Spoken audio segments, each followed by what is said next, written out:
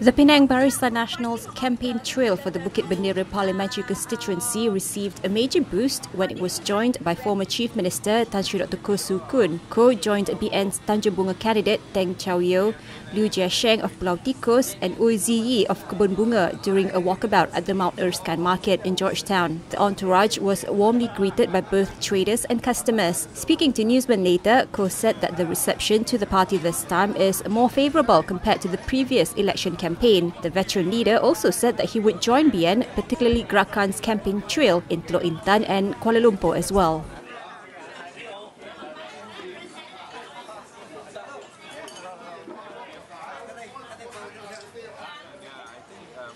I was actually very pleasantly surprised.